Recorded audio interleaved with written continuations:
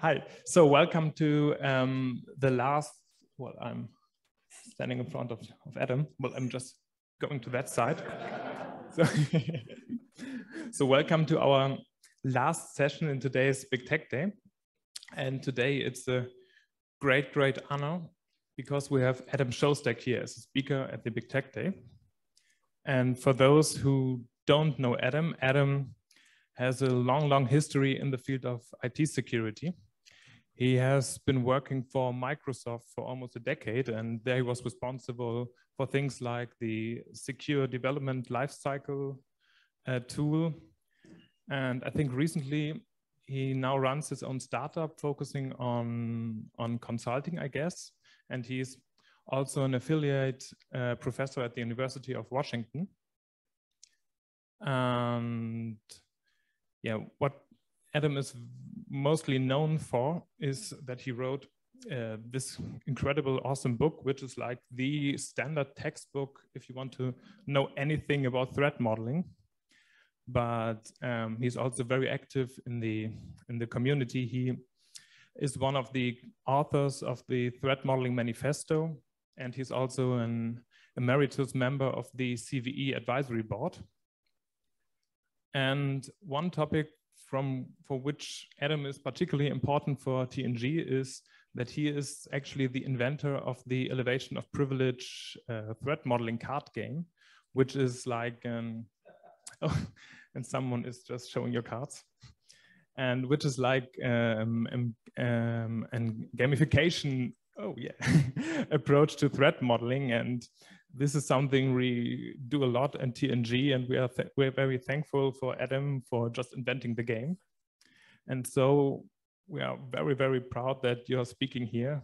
And so I'm very curious what you tell us about threat modeling in 2022. Well, wonderful. Thank you for the kind introduction. And as you've said, I am known for threat modeling. And so people come to me and ask, what's changing in threat modeling? What's new? What's different? And so I'm going to skip over this slide because you covered all of it. And when people ask me what's changing in threat modeling, I think of threat modeling as a way of seeing the world. And so I ask, what's changing in the world? And so most obviously, we're continuing to live in a global pandemic. There's a war happening in Ukraine in a way that I didn't think we'd ever see again. We have things like the Digital Markets Act changing the way we create and conceive of digital products.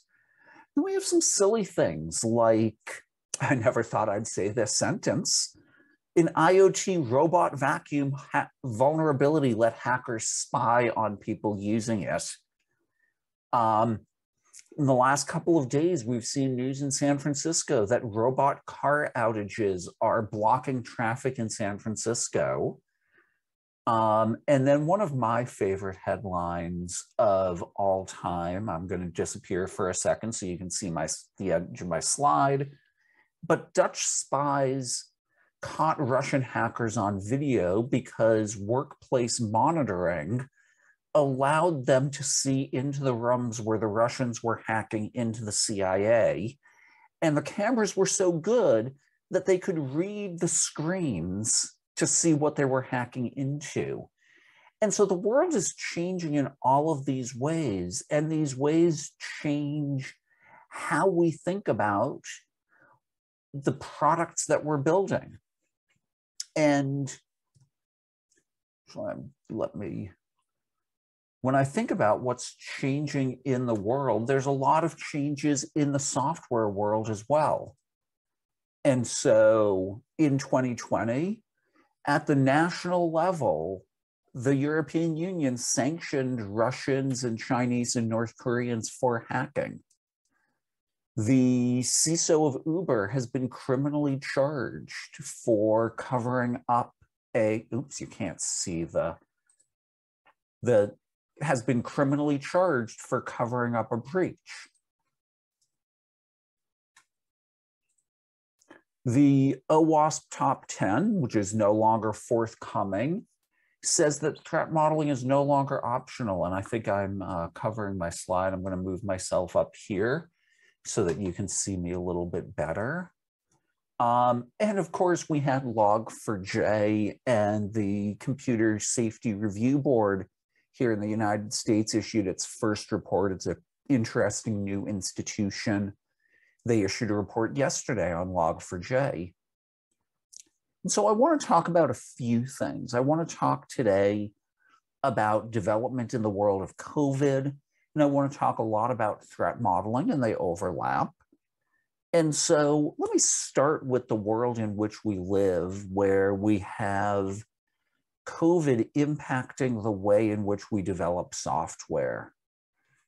And so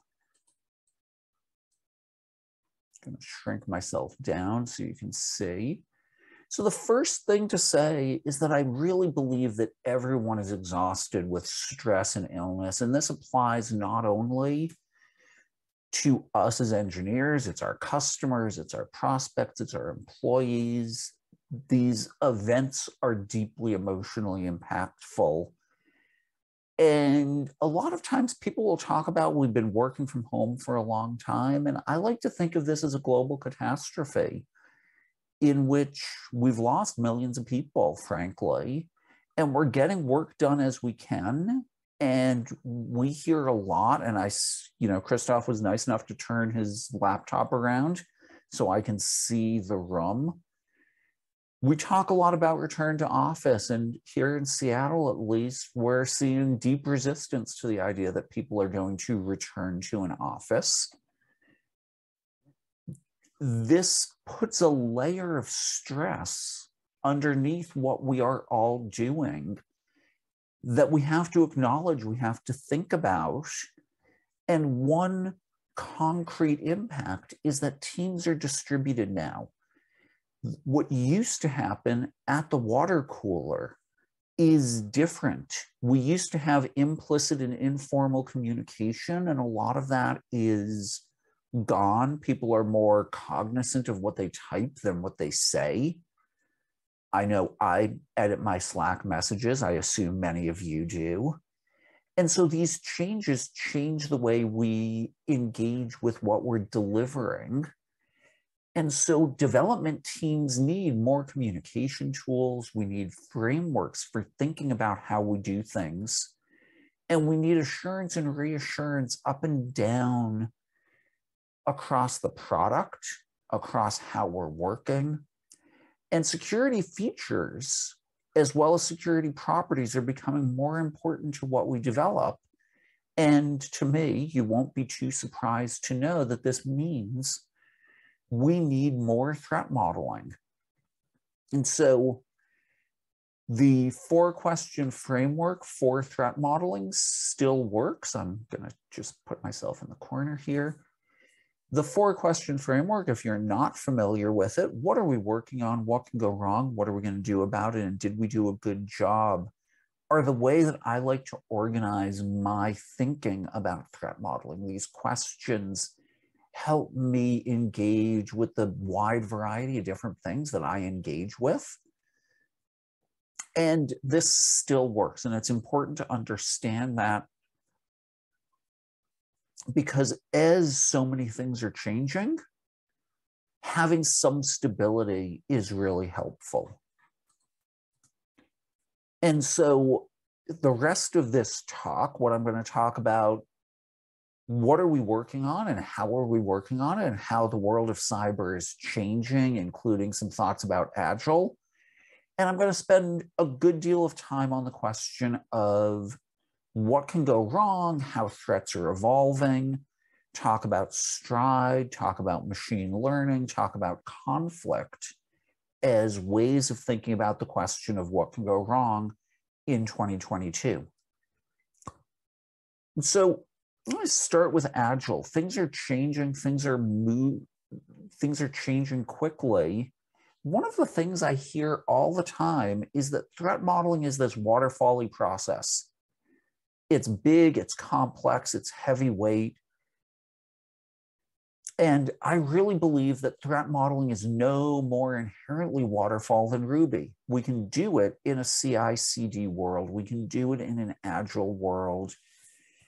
And as security people, my tribe in security often gets angry at the fast cycles that we live in. And I think it's a mistake. I think fast cycles are great. I think they're amazing for security. And that the security people often focus on the risk of these fast cycles and ignore the benefits, which are that controls and quality improvements to address threats ship faster than they used to. And so the overall delivery of security, like the overall delivery of features or product quality, gets better in an agile world when we engage with it. So people ask me, how does this work? And the first thing I want to say is that the skills we bring to bear, the tasks we do, are similar. We ask, what are we working on? What can go wrong? What are we going to do about it?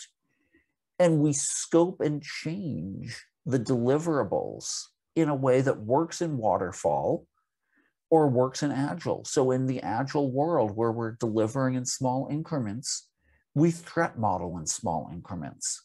And when we're delivering in larger waterfall increments, we threat model in those larger increments. And another piece is I do a lot of training work, and people always ask me, when do we stop? And they're always surprised at my answer, which is stop early.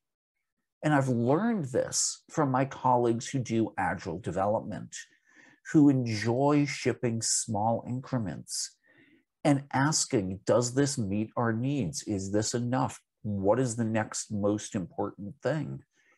And when we ask that as we threat model, we'll find, hey, this diagram is good enough. This list of threats is good enough, or it's not. But stopping early to consider, does this meet our needs, is something that I've learned from people in the agile world. And bringing it into threat modeling really works wonderfully.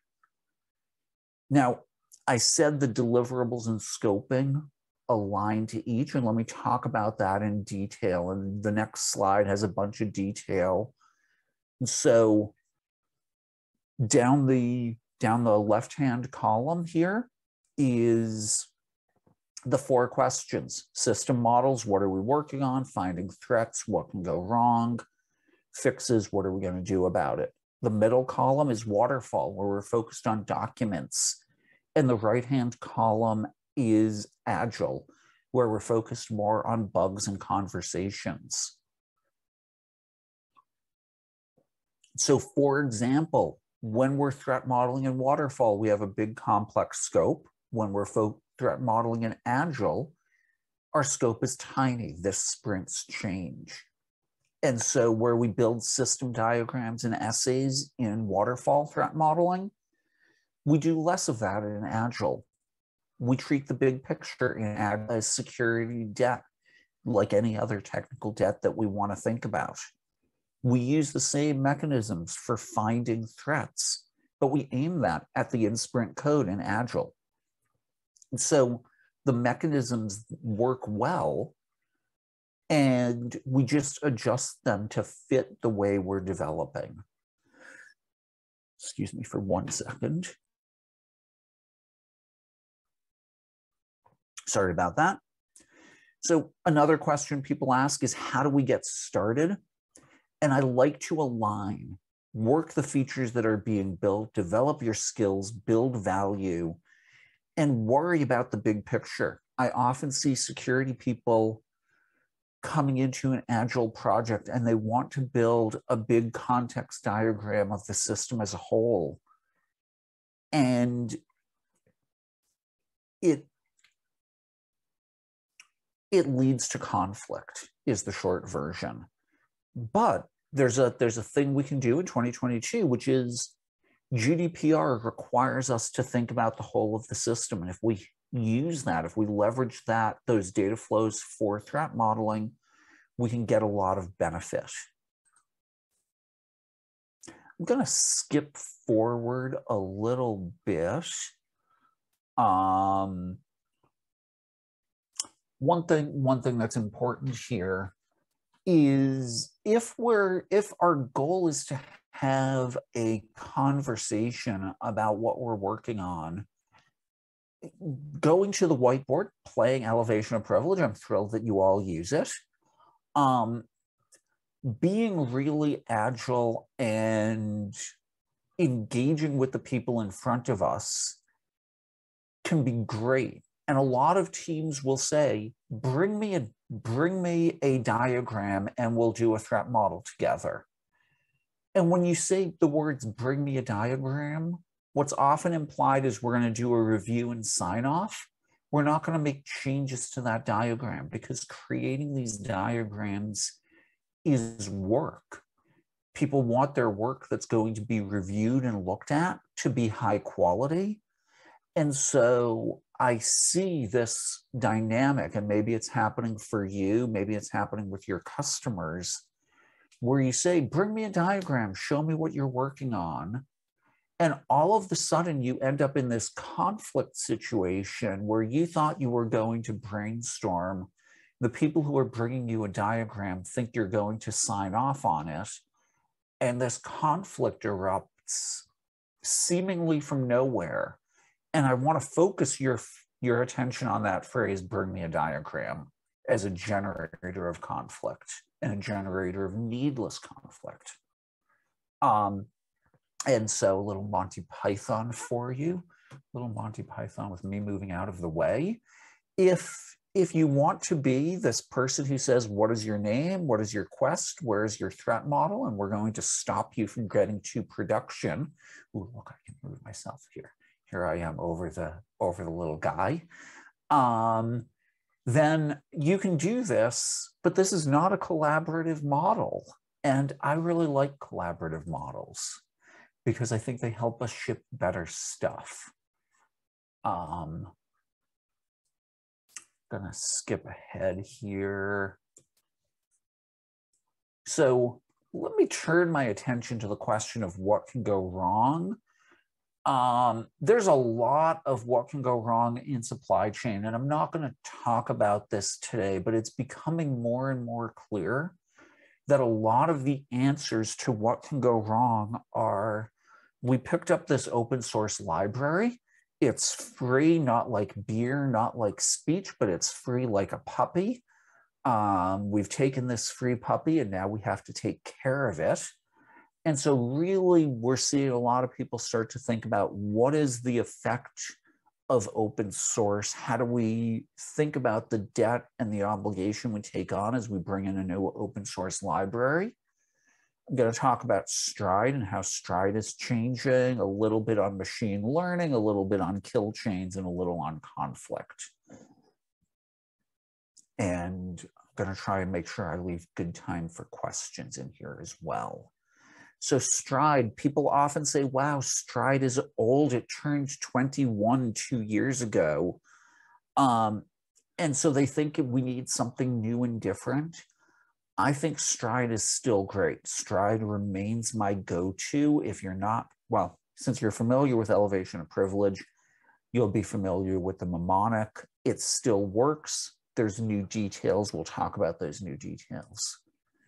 So for example, in spoofing, there's spoofing of package names, there's GPS spoofing, there's spoofing phone authentications, there's audio and video spoofing.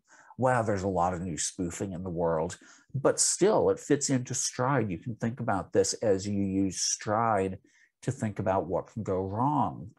So spoofing package names in repositories, a researcher named Alex Burson made $130,000 in bug bounties last year.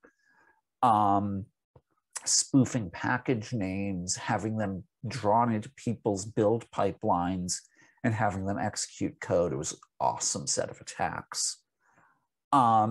They're spoofing of source code using Unicode, RLO, and other tricks so that the source you're looking at doesn't contain the things that you think it does. And so this was a really cool set of attacks. Forced GitHub to change the way they display code.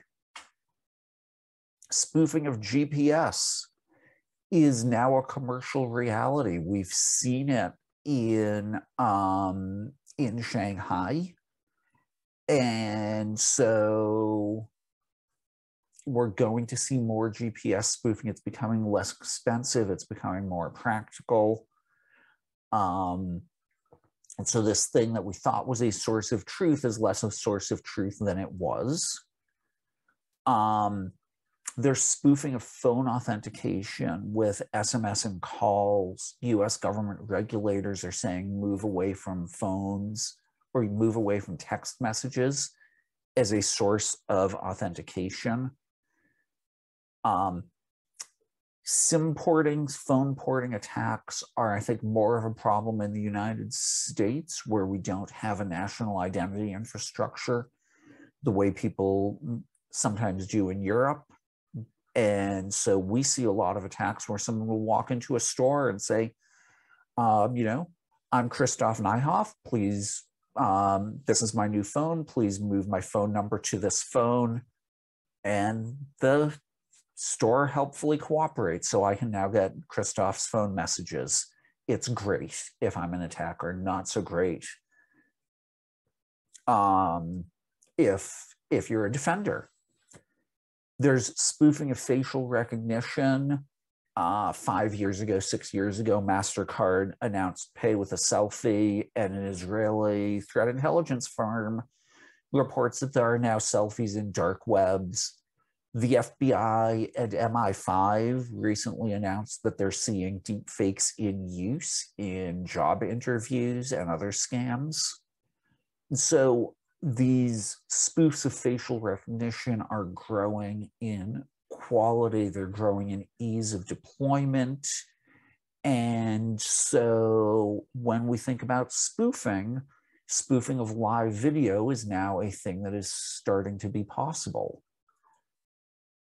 Spoofing audio, a few weeks ago, Amazon announced that they could take a minute of audio and have Alexa speak in that voice. There's a lot of use of voice as authentication, either speak a passphrase, and we'll check not only the passphrase, but your voice, but also background authentication to make sure the voice stays the same throughout a call to a call center. And Google last year announced Google Duplex, a system that allowed Google to make phone calls on your behalf and do real-time interaction. And if we mix voice spoofing, voice cloning, and Google Duplex, we're going to see convincingly faked attacks with voices of people you know. And this is going to be exceptionally scary. I can see somebody spoofing a phone call and saying, hey, honey, I'm trying to get my Netflix thing. I'm traveling. What's up? What's the Netflix password? And of course, humans being humans, your Netflix password is not only your Netflix password, it's also your work password, your bank password, and other things. And so I think spoofed audio is going to break a lot of our mental models of how we authenticate. We've got spoofing of videos. I mentioned this is getting better and better. The tools are easier, it's faster. And so spoofing as a set of threats is exploding and impacting the ways we want to authenticate people. Tampering, we're seeing physical access attacks as we get more and more IoT devices. Many people rent out a home or rent someone else's home via services like Airbnb. Cars are getting accessed by their owners, whoever their owner happens to be. A couple of days ago, I saw a headline that BMW is going to allow seat heaters as a service. Apparently, it's cheaper to put the seat heating mechanisms into every car than to have some cars with and some cars without. And so now we've got people who are motivated to save $18 a month by rooting their car, running their own code on it, and turn on the seat heaters. So often we think of small device IoT, but cars are now big device IoT. And the people who are building this often build software. TapLock is a company that makes locks, IoT startup, and it turns out that these locks, you could just pry the back off of them with a screwdriver, because it was software people and they didn't think about the physical attacks in the way that people with a long history of building locks think about physical security. Repudiation is growing in interesting ways. There was this set of stories a year ago where people were getting seed packets in the mail, and I actually got some in the mail. They were from China Post. They were marked as a packet of earrings. What was going on? Apparently it was review fraud, where people were sending these, shipping fraud, where people were just sending out these packets of seeds so that when someone claimed, I never ordered this or I never got this, there was a service available that would give you a receipt, that would give the scammer a receipt from China Post, so they could submit that to Amazon and say, oh no, we shipped this package. And they were just shipping packages all over the place because they needed receipts that said, we shipped a package to Adam at this address. And so everyone in the US was getting these packages. And it was part of a complex process to be able to produce documentation that said, yep, we shipped a package to that address. Also, there was a story about police officers playing copyrighted music when they were misbehaving so that YouTube would take down the copyrighted music and the video of them misbehaving. And they were telling people YouTube will take this down as they were playing Beatles music.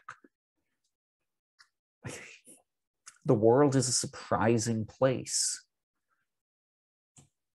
Let's see, I'm going to skip over this. Information disclosure is getting better and better. Location services are in everything these days, and it's leading to weird behavior. So over here on the right, you can see a tree that is apparently growing mobile phones. And this is right outside an Amazon distribution center. And the thing that's motivating this is that drivers want to be the next one in line to pick up the packages and deliver them for Amazon. And so they leave a bunch of cheap Android phones tied to the tree. And so they're right outside the door and they accept the job to pick up the package. And so Amazon is creating a market for location spoofing.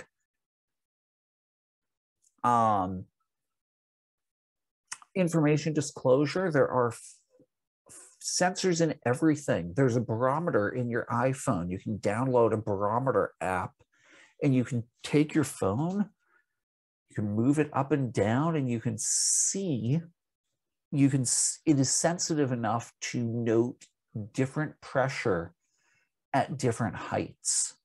And this is part of figuring out how high up you are to improve the quality of your location reading.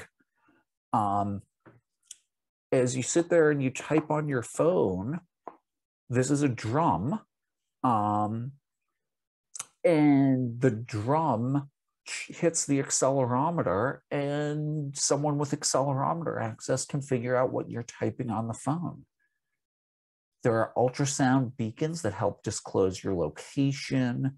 The piece of cheese that's here is not here because of the cheese. The piece of cheese is here because some criminal posted that picture, and it was high quality enough that the police could read his fingerprints, pull the fingerprint card, figure out who the criminal was who was posting to a underworld forum, and pick him up and convict him on the basis of his fingerprints. And so sensors in the things around us are disclosing all sorts of information at a rate that is hard to fathom. Denial of service used to be all about compute, storage, and bandwidth. Now it's about batteries. I have home security cameras that run for 6 months on a pair of AA batteries. It's also about money, and sometimes it's about roads. This was an interesting story. You could buy a motorcycle airbag vest, which is a subscription. And if you stop paying, or if the company gets hacked, your airbag vest no longer works. And then this story, this blows my mind. These robot cars are jamming up San Francisco. And apparently the reason for this is they lost contact with the mothership. I don't know about you. If I were designing a robot car, I would want it to have all of its critical processing locally so that a cell phone outage of this form that we saw in Canada in the last few days doesn't cause my car to stop working, but I'm weird like that. Elevation of privilege, we continue to see hardware attacks, side channel attacks, and the world of IoT, it's difficult to figure out how all of the IoT devices in the world work. And we're seeing them used as tools of domestic abuse. Thinking about how do I safely reset my device when one party or the other may be either trying to get rid of the abuser or continue that position of power. This is a use case which is relatively low frequency, but very, very high impact. And I think it's important as we think about threat modeling to think about this use and make sure that our devices are not being abused in this way. So switching from Stride is one of many tools that's available to us. Machine learning is something that's being threat modeled, and I'll talk briefly about that. I'll talk briefly about kill chains as an emerging tool. I'll talk briefly about conflict because I want to make sure that I leave some time for questions as well at the end. So one of the biggest new tools for threat modeling are kill chains. A lot of people think about kill chains from a forensic perspective, an incident response perspective, and I think they're amazing tools for threat modeling. MITRE's ATT&CK is really powerful for helping people think about what can go wrong with regards to an operational system that they're building. There's a site, Unified Kill Chain, that thinks about a meta model of kill chains, that they all have some initial foothold, some network propagation, some acts on objection, actions on objectives. And this is a helpful way to think about kill chains as a model that's easy to remember, that my attacker goes through these 3 stages, and then there's details that we can think about. And thinking about this, how are we going to protect, detect, and respond to those things as we construct a system? As I said, I think kill chains are an important new thing that I've seen emerging over the last few years as a technique for threat modeling and answering what can go wrong. Machine learning, threat modeling for machine learning. There's adversarial machine learning, which is focused on convincing someone else's machine learning to work to an attacker's goal by attacking the system with traditional attacks, by attacking training data.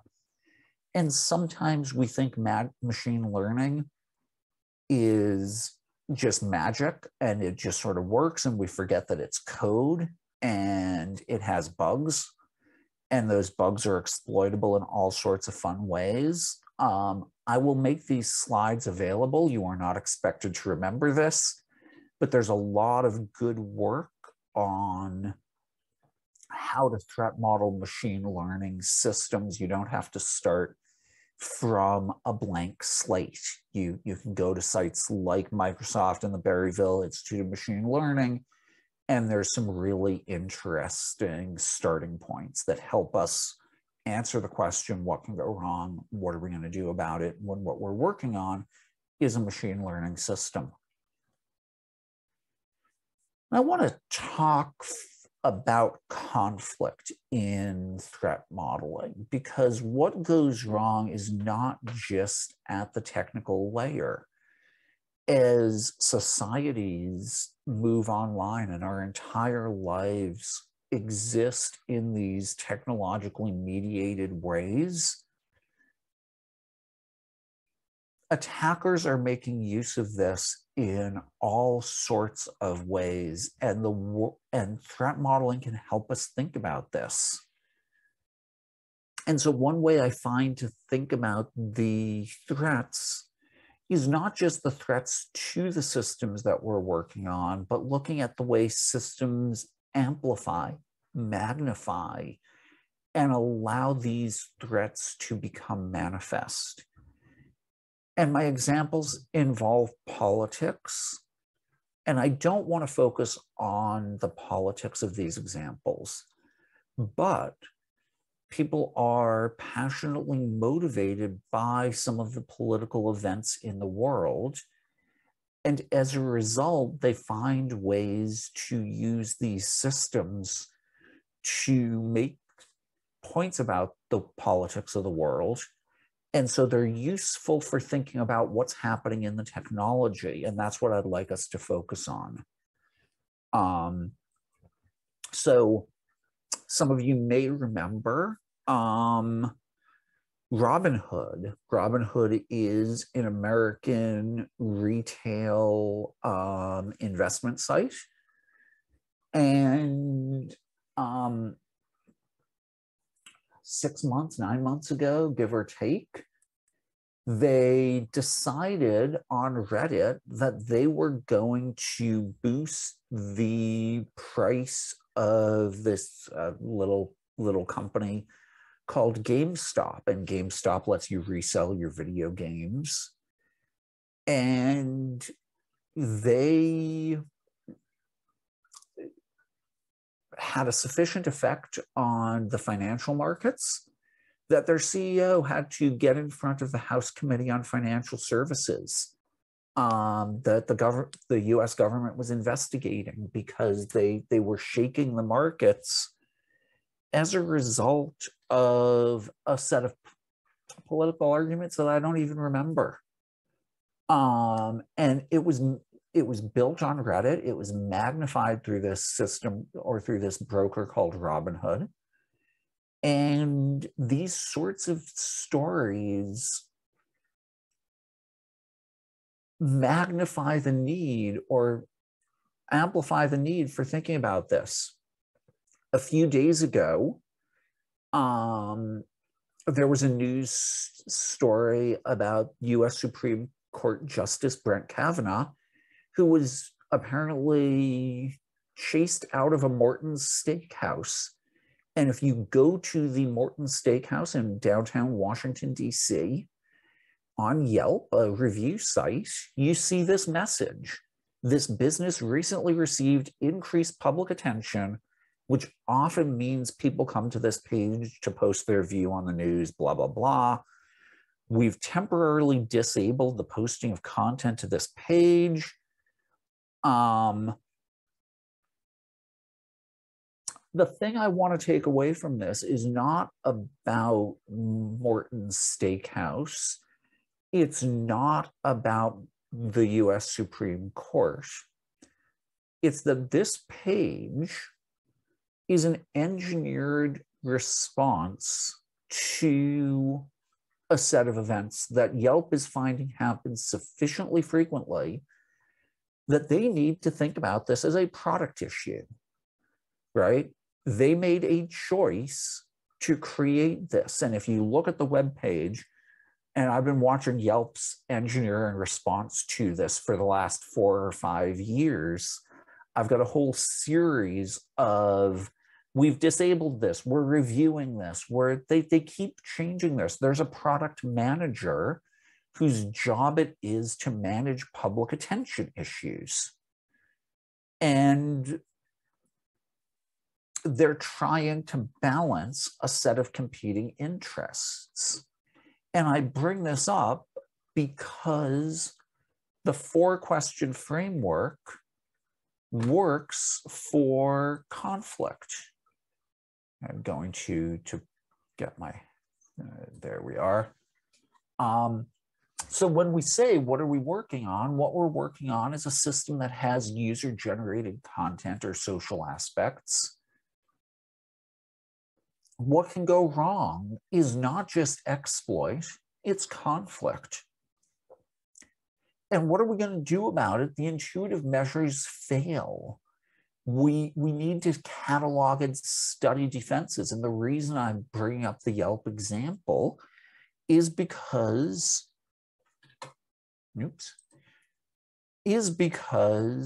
we can look at this and we can see that at some point, Yelp felt a need to add this sentence. Please note we apply this same policy regardless of the business and regardless of the topic at issue. That's a string that a product manager wrote that's been A/B tested, that's been internationalized. I believe that Yelp works in Germany. So there's a German version of this page, right? They're spending engineering resources on this. And so I catalog, I study these defenses because to the question of, did we do a good job? Not really, not often enough. And so, for example, there's a fix which people often announce, which is we're going to force people to use real names.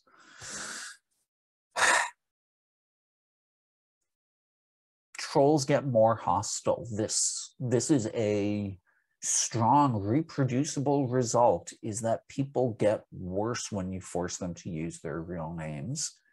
And so,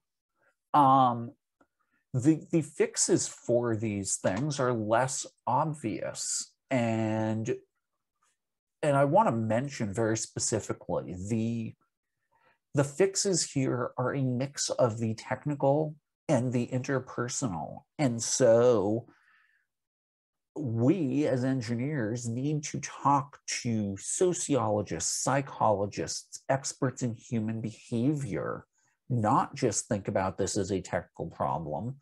We also need a catalog of design patterns. And so I maintain this on GitHub, pull requests welcome, to help people as they encounter these problems for the first time say, oh, here's a set of advice. Here's a set of things that people have looked at in the past. Because we can ask, what can go wrong? What are we going to do about it? And did we do a good job? And we can benefit from the experience of others. So to summarize threats a little bit, the instances of Stride are evolving. Kill chains have emerged as an incredible technique to help us think about our operational systems. and conflict is looming.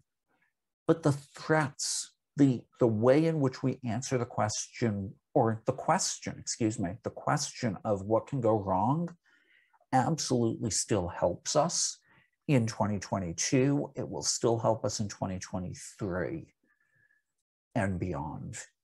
So some takeaways for you, and then I will take some questions. The fundamental skills of threat modeling remain important. The simple fact is the systems we engineer continue to be attacked. The details of what we're working on, how we work on it, the threats, these are all changing. Conflict modeling is going to become an increasingly important thing. And so as we go forward, when people ask me what's changing in the world, what's changing in threat modeling, I think about what's changing in the world, and I believe that we can take it on effectively. Some resources for you. You know, Christoph was nice enough to hold up my book at shostak.org/resources and /blog. I've got a whole slew of threat modeling resources available to you. I blog about threat modeling on an ongoing basis. So with that, I want to say thank you for listening. Thank you for your attention. And if you have questions, I am happy to take them now. I am happy to get email from you. So yeah, again, thank you. And yeah, what can I answer for you?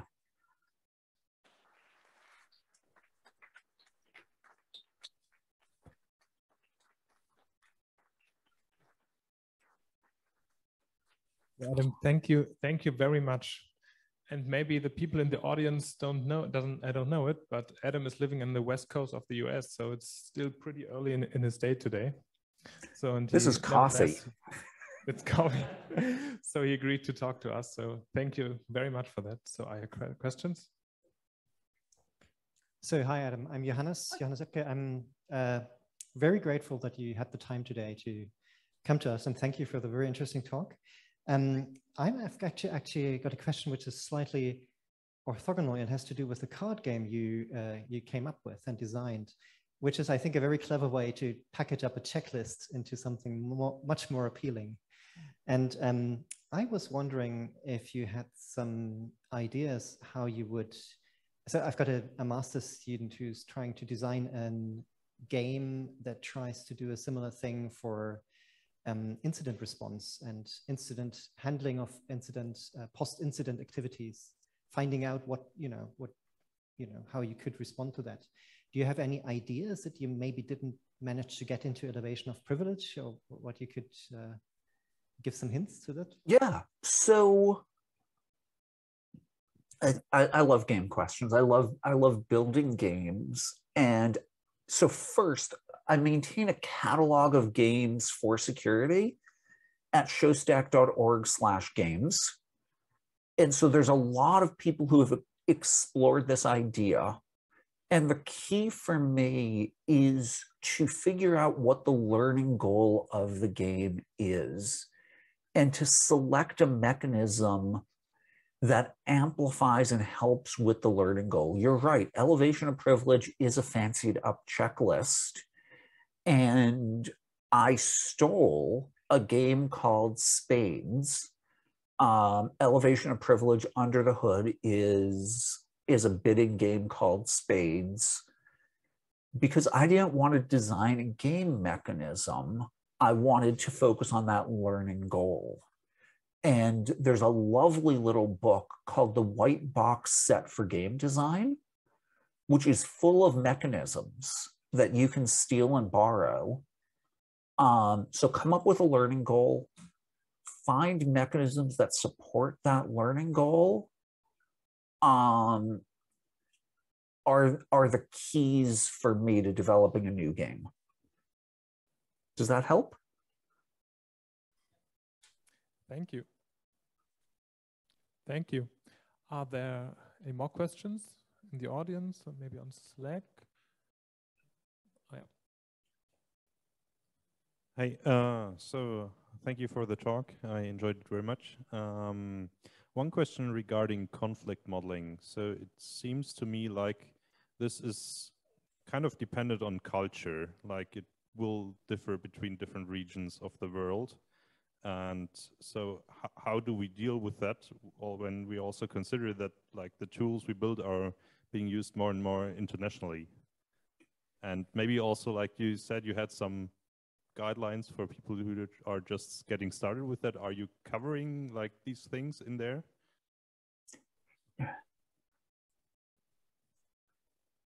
It is a great question.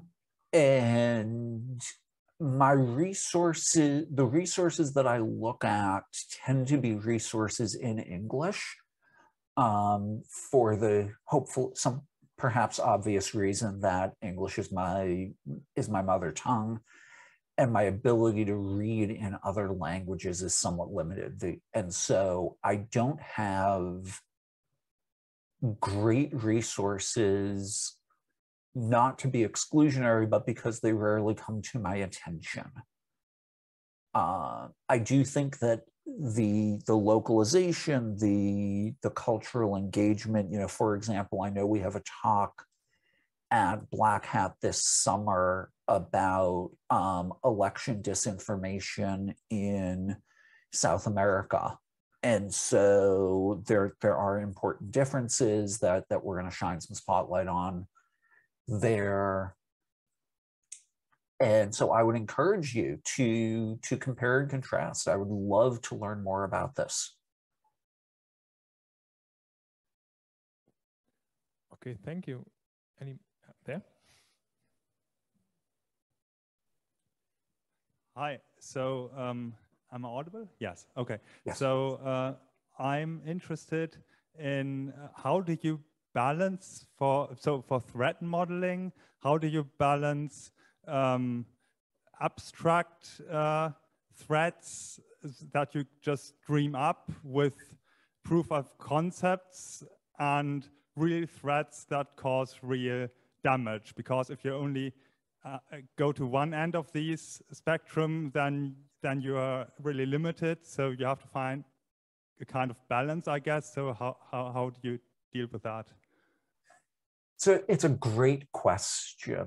And let me start answering by saying one of the really weird things about threat modeling is that sometimes the things we dream up that seem out there, but we address them, never come to pass because we addressed them. And so they seem like they were theoretical, but because we addressed them, we've actually improved things. And so the ensuring that we stay practical is often a matter of having a diverse team, being able to say, this is important or that's important because of this lived experience, or because I've seen this in the wild, I've seen this thing happen.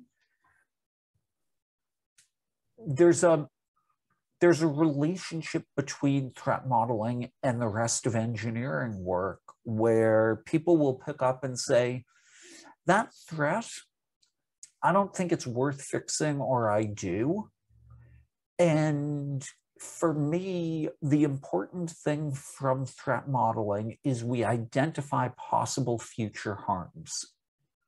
So I don't love to say that's unrealistic too early. I like to develop it. I like to say, we're going to put it on the list. We're going to figure out if we need to do something about it later on. And that can include, is it blue sky or highly likely? Is it expensive to fix? Maybe we'll fix a blue sky thing that's inexpensive because it's inexpensive and we'd like to cut off the idea. Or maybe it's real and we know that it's going to happen, but it's so expensive to deal with that we're going to deal with it later when it's more visible.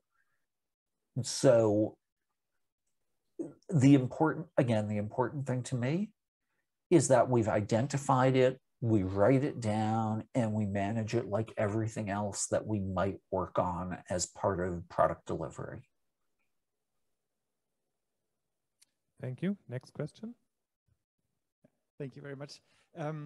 You had a great point that we need to balance the threats on how realistic they are.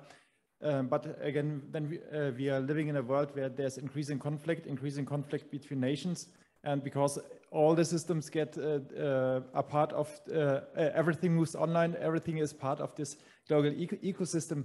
So does this actually change the equation when you have to incorporate basically nation states as your adversaries into your threat model for basically every kind of application, because every kind of application is part of their goal. Yes. So the first thing to say about nation states as attackers is they have A teams and they have B teams. And the A teams are really clever and they do interesting new things, and the B teams use phishing. And the B teams are often shockingly effective. They're bigger than the really elite teams.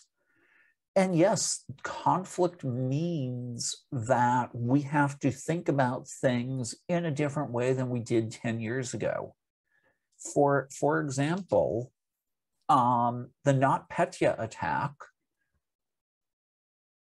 we often forget that that was implemented via the Ukrainian Ministry of Finance's tax application, which companies had to use if they were doing business in Ukraine. They had to download this Windows app from the ministry and run it, and the Russians broke in and installed malware that ran around the world. This means that our engineering budgets for defense have to change, right? We have to take these things differently seriously than we were able to 5 years ago, 10 years ago. And I think this is a complex societal problem, really, because I don't want to fund fighting off foreign governments. That seems like the wrong thing for a private company to have to do.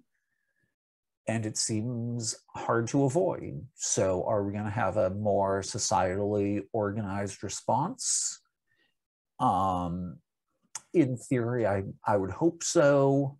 But it doesn't seem to be happening very much. And so to your question, yes, we now have to adjust our budgets and adjust our expectations a little bit relative to where they were. Okay, so there's another question.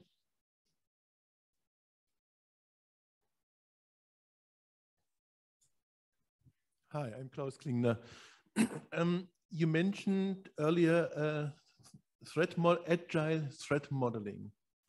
And I have come across a tool called Threagile, which means threat modeling as a code. Have you seen that? I have, yes. I know that this is not, while it is automatic threat modeling, but it needs manual oversight. But what is your opinion about this? I mean, threat modeling as code, developers can easily support here.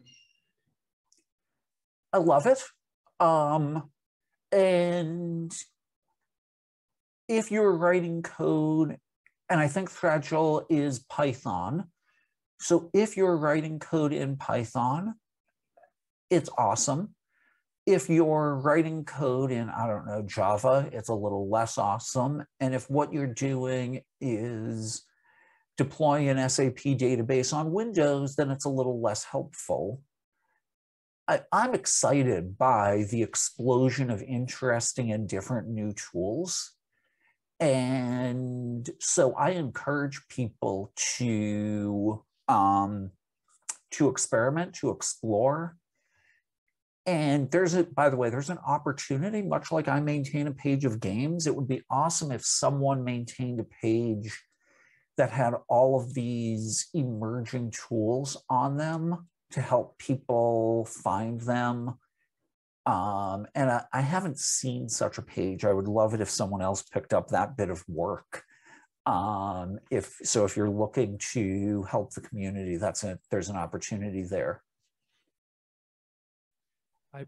I believe there's some GitHub page with an awesome threat modeling list listing some of the codes at least, some of the tools at least. I would think that page would be even more awesome if the author did more than catalog, but talk about things like this is maintained, this is still in use. There's a lot on that page that hasn't been touched in 10 or 15 years, and it's not clear to me what makes it awesome. Okay. So any more questions in the audience? Because then maybe I have a last question, because I don't see any other question on Slack. You said that in an agile world, you threat model in sprint code. But for us, we sometimes get to a legacy code base where, I mean, this in sprint code approach maybe works for a greenfield project.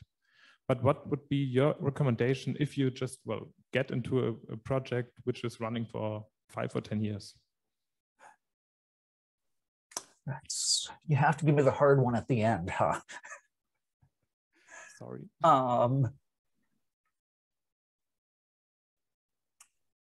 So first, ask, what are we working on? What could go wrong? What are we going to do about it?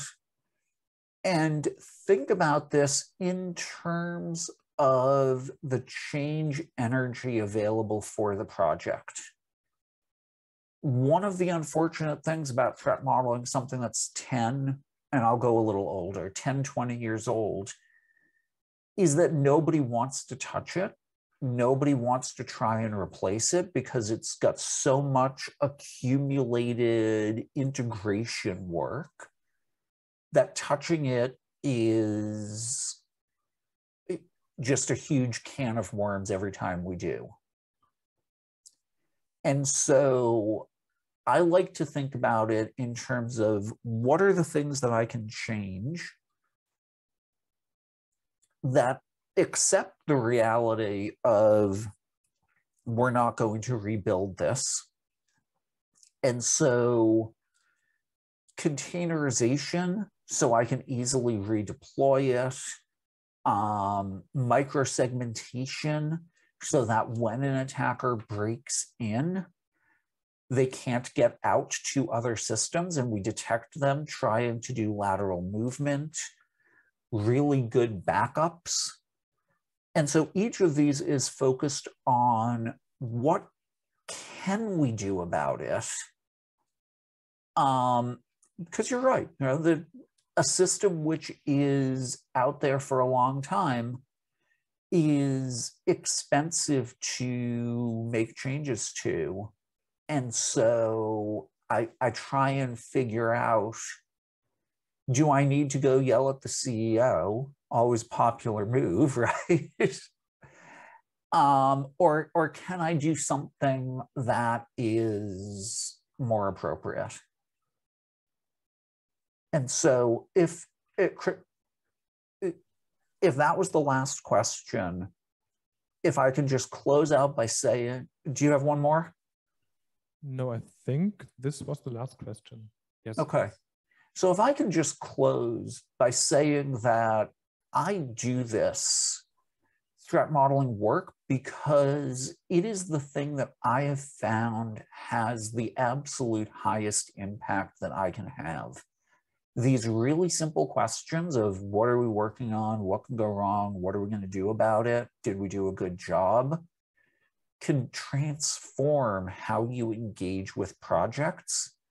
And so as you leave this awesome tech day and go have a beer, go to your weekend, and then come back on Monday, I want to encourage you to start asking these or continue asking these simple questions, because they are how you get leverage and build better systems, deploy more secure systems. And so thank you again for the chance to join you here today. I appreciate it. Thank you.